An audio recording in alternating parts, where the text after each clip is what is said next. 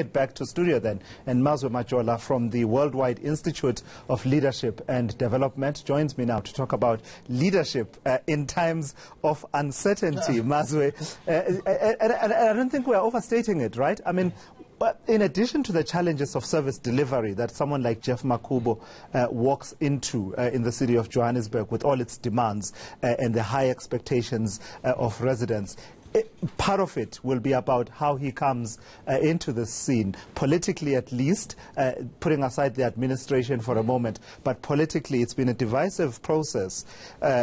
Going into this, it was highly contested. Does that weigh in any way in how he, he stamps his authority in leadership of the municipality? It's going to affect him a lot. It's going to affect him a lot because, number one, because he's a very tainted leader. He takes over this position as a very tainted leader. And also, there are reports that initially even the PEC did not originally favor him. And obviously, subsequently, then they put his name forward. He does have an advantage, though, because he has been there before. He was the MMC responsible for finance, so he knows the dynamics and the challenges of the city. However, he's going to spend a lot of his time for the next 18 months or so before the 2021 local government elections. He's going to spend a lot of time defending his character, instead of advancing service delivery for the citizens of that already started yesterday. We saw after his announcement and his election, the questions being raised, and of course there was a bit of a pushback from the ANC officials who were there, who were saying that, but hang on, this man has been a councillor all along, and you as the media have not been raising these issues. And of course that's not really true, because the reporting on that really never stopped. His alleged links to companies such as Regiments Capital, and also contracts that a company that he had interests in had with the city of Johannesburg, basically raising issues of a conflict of interest. Does that distract him, though? Can he assert his agenda with the limited time that is remaining, keeping in mind that the ANC would want him to do well in this limited space, so that they draw parallels to say, you saw when we came in, things started moving by way of service delivery?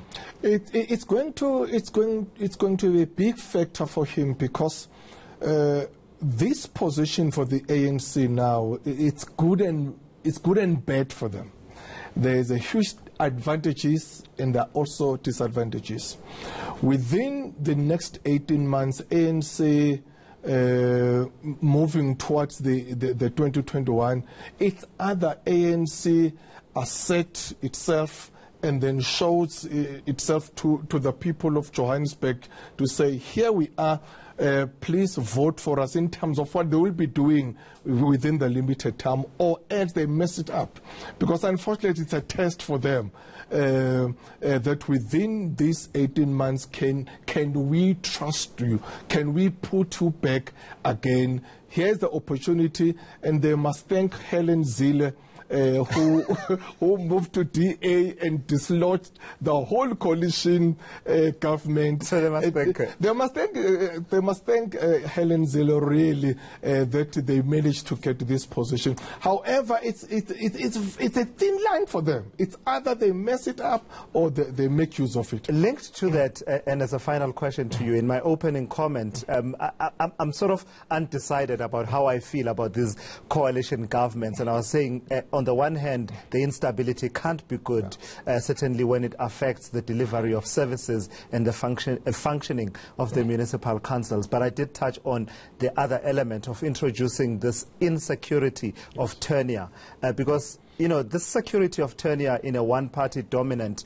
system such as ours can breed complacency. What's your take? What do you think? The dynamics of the politics of coalitions is huge, because literally it's a forced marriages, it's a forced relationships.